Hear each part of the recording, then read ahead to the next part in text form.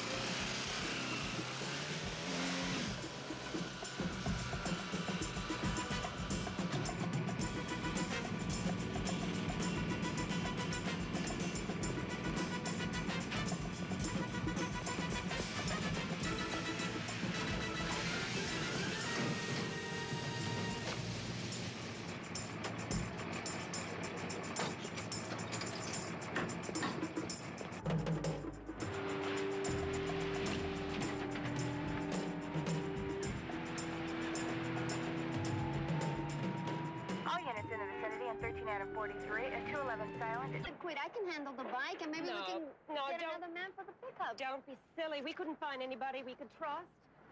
Look, the point is that even though the gun was in my hand, we're all wanted for assault and murder if he dies. Now, nobody quit. What, is that a threat? Oh, I'm not threatening anyone. Glory, will you sit down and relax? Okay. It's just that we've come this far. I want us to go all the way, all right? You know something? It seems to me next time if there's a security guard, he's gonna think twice. What are you so eager about? Is it kicks? Is that all? Not at all. I never lived so good before.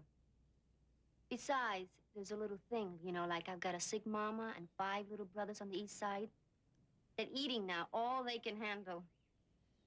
Oh, come on, listen. We're doing fine. We're doing better than Cleon ever did, and he's the one getting blamed for it. How do you know? Well, the word is out on the street that the cops want him. They want him real bad. And not just for jumping parole either. They think that he has masterminded our capers. You know, I bet it's killing him, getting the blame but not the bread. Oh, I hope they get him. When they do, he won't have anybody to think on. Not this time. Look, just 2 more, and we'll plan them very carefully, huh? Okay? I hope my husband appreciates what I'm going through for him.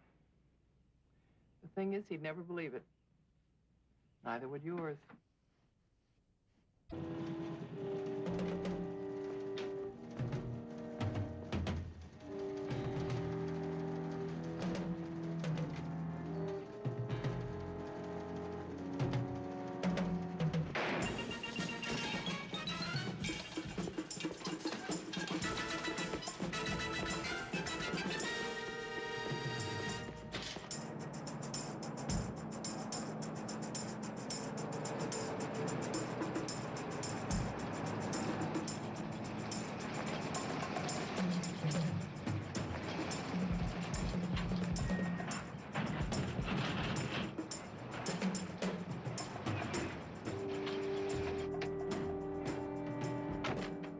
All you had to do was put your gun on. You didn't have to shoot him.